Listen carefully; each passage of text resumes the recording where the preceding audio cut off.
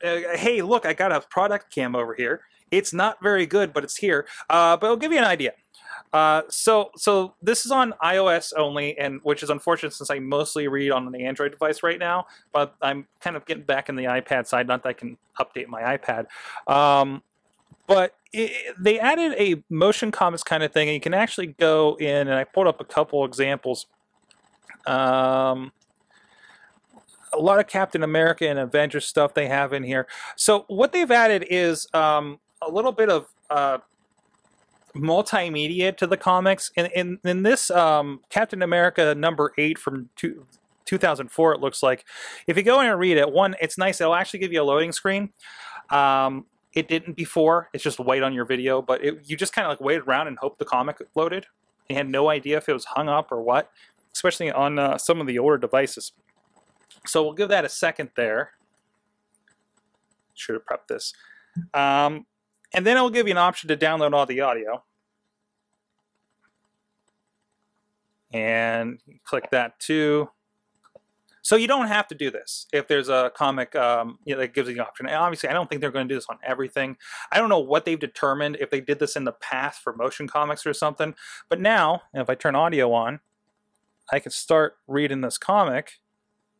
And they also updated the smart panels, which if you're familiar with Comixology, and I don't know why the audio isn't kicking in here. If you're familiar with Comixology, like it's pretty good how it like actually moves panel to panel. It was not like this in previous versions of this. So it makes it a little more readable on the smaller iPhone screen.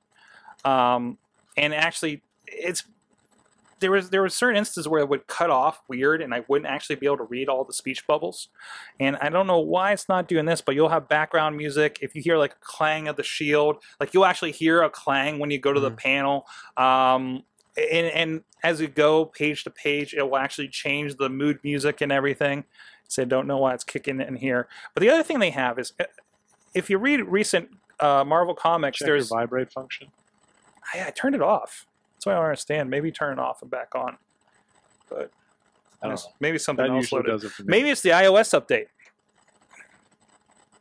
But if you do a comic, if you have the physical comic and you see the little AR logo, there's a Marvel AR app you could pull up on your phone and pull it up, and it'll bring in some multimedia elements connected to the comic. I've always found these when I was going through Marvel Unlimited, and I tried like grabbing another device, pulling up the AR app, and trying to take a picture of it. It never worked for me. Right now, here I got an issue of Avengers #1 from 2012, and right there. And now if it has that kind of AR content as it loads, it'll actually show you all the videos connected with that. Some of them will be flashback scenes, which really look like kind of multimedia retellings. You see a little video thing pops up at the bottom of the page, so I'll hit the video, and there's all the videos attached. Some of it is kind of making of stuff, some of it is kind of motion comic-y flashback stuff, and there's actually multimedia content that they've made for this specific issue. So, and Marvel's been really big. The garden characters were designed. So actually stuff from like the artists about conception and everything of the stuff.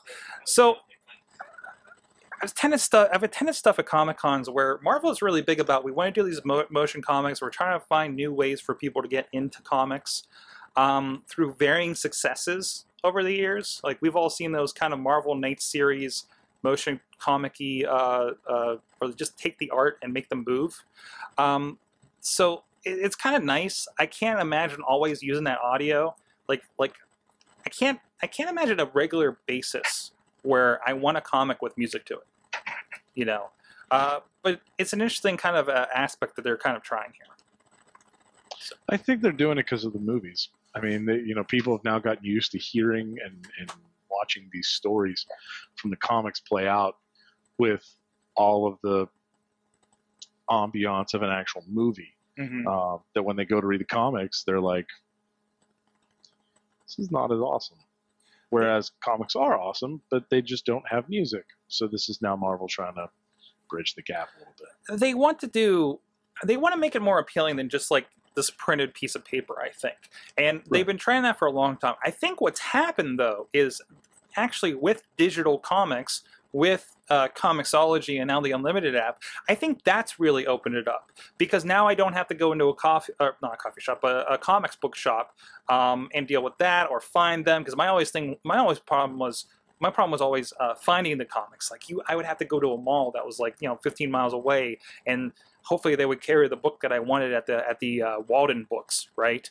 Oh my God, Walden Books. Yeah, Walden Books was my source. Before that, you just hit my soul. I mean, we're talking about like my first introduction to comics. Well, not my first, but my first introduction to like superhero comics and getting those on a regular basis, not the old like Star, He-Man, and other cartoons comics that I got when I was a younger kid. That's a whole other discussion. Did you know Popples had a comic book? Anyways, but I got the 4 books that they had at my grocery store, which was like Uncanny X-Men, one of the Superman books, Detective Comics, and Amazing Spider-Man, and that was it.